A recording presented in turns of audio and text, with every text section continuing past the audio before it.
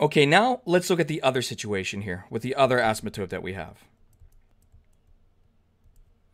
So if we approach the limit as x approaches 2 from the left, we're coming this way, and you can see that my limit is going upward. So this is going to equal infinity. Now for the other part, or the other side, the limit as x approaches 2 from the right. Well, that means I'm coming this way. And notice that my limit of f of x is approaching negative infinity. Okay? Lastly, if I wanted to evaluate, I'm going to write this one large. If I wanted to evaluate the limit as x approaches 2 of f of x, that means I'm approaching from both sides. Unfortunately, as we can see, that is approaching infinity if we approach on the left. And if we approach from the right, that's approaching negative infinity. Therefore, this limit does not exist. Okay? So I hope there's no questions there. If there are, feel free to email me. But I think evaluating limits... Oh, sorry. That happens a lot. Evaluating limits, not too difficult. Actually, let me get my red pen out again. There we go. So now, let's look at this example here. So we're going to graph the function f of x equals 1 over x squared minus x using some sort of graphing device with a window, negative 1 to 2 by negative 10 to 10. And then we're going to find the following limits. Anytime you see a situation like this where they're giving you a window, or they're giving you window dimensions, these are intervals. And that's going to be my x interval. And this is going to be my y interval. So I'm going to show you how to do this using Desmos. So let me go ahead and get out the Google machine here. And I think, yep, there's Desmos right there.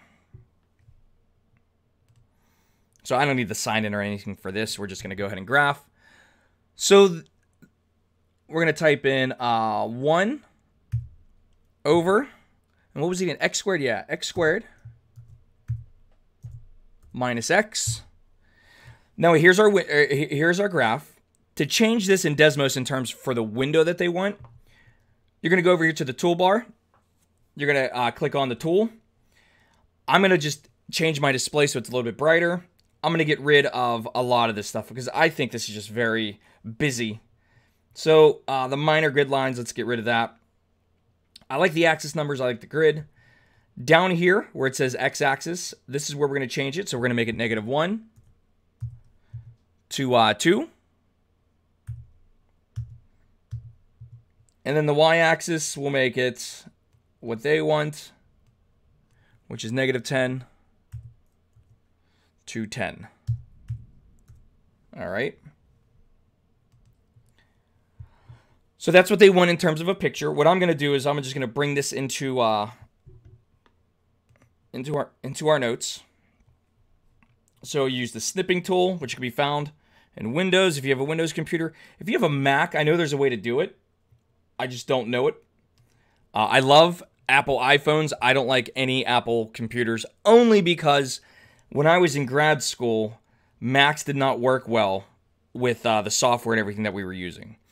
That situation is probably very different today, but I was taught and raised on Windows, so I just stick with it. All right, so here we go. Here's our picture. Let's go ahead, let's find these limits now. So in red, I'm just going to write what their answers are. So the first one, we are approaching 0 from the left. So we're approaching 0 from the left. So this looks like it's going to infinity. Next one, we are approaching 0 from the right.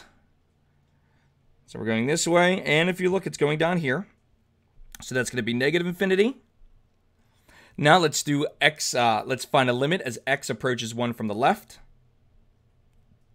So that looks like it's going down to negative infinity. I'll write it underneath here. Circle it so you know. And then the last one, The limit as x approaches f of x, I'm sorry, the limit as x approaches 1 from the right of f of x, so that's coming this way.